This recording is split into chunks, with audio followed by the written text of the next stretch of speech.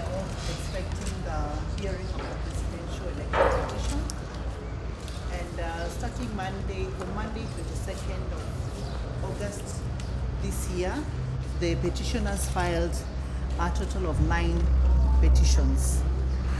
By Saturday, last Saturday, 27th of August, all the respondents had put in their responses, and as at yesterday evening, we had the petitioners again file all their rejoinders.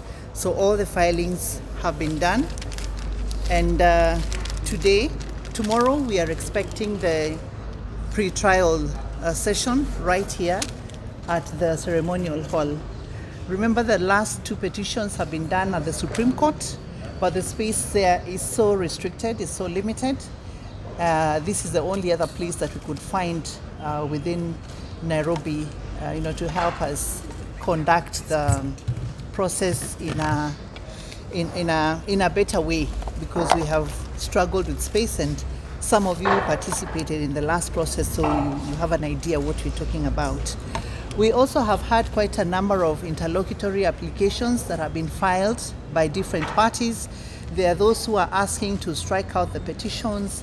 There are some who are seeking to be included as interested parties. There are those who want to be included as amicus curiae or friends of the court. There are some who are seeking different orders relating to the scrutiny of the votes. So these applications are being considered, and all the rulings will be delivered to the respective parties electronically. So we are going to have the hearings happen here at the Milimani Ceremonial Hall. All the 7 judges are expected to participate. Remember, in the last season, we only had 6 judges participating. This time round, we expect all of them to be present. We have some observers, judges from the Commonwealth countries, led by the retired Chief Justice of Tanzania, Honorable Mohamed Othman, among other judges who will be joining us. We will have the law clerks. The place has been set up for the law clerks, for all the court assistants, for the lawyers, the parties. Obviously, not everybody will be allowed to come in. You saw that the parties have large teams, but the numbers will have to be restricted because the space cannot accommodate everybody. We will also be allowing the parties to come in. The parties that will include the petitioners, the respondents, those who want to be present will be present. We are just asking that, I know that a lot of people want to come in, a lot of people want to participate and be present in court. This will not be possible. We are allowing the media to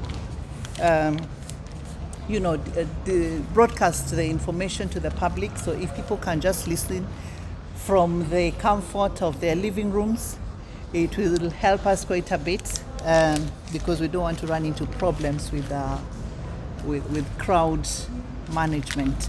So all of us will have an opportunity to participate. We have extra space outside of the main courtroom.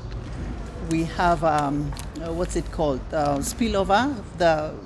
What's the right word? Yeah, for those who are not able to fit in, we have provided for extra space where you can just sit and follow through the screens. So tomorrow's session, the pre-trial of tomorrow, is starting at about 11 o'clock. It is expected that as at 11 o'clock tomorrow morning, all the rulings relating to the interlocutory applications shall have been delivered, so that the pre-trial session begins without any pending applications. I think, ladies and gentlemen, that's what we have so far. We have made sure that there is adequate security around. We have an ambulance in case somebody gets injured or somebody is taken ill during the process. So we are set and we're ready, and we just ask that you help us in terms of going by the guidelines that are going to be issued shortly in terms of the people that are going to be able to participate physically in the courtrooms.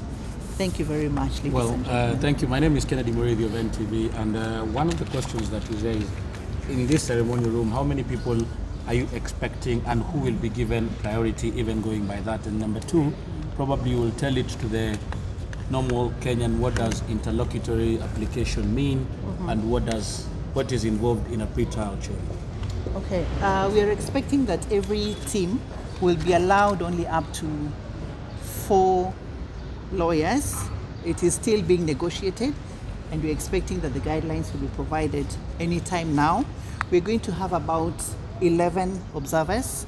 We are going to have about 8 law clerks and the entire legal team from the Office of the Chief Justice. They'll all be there, and of course all the parties will be allowed to participate.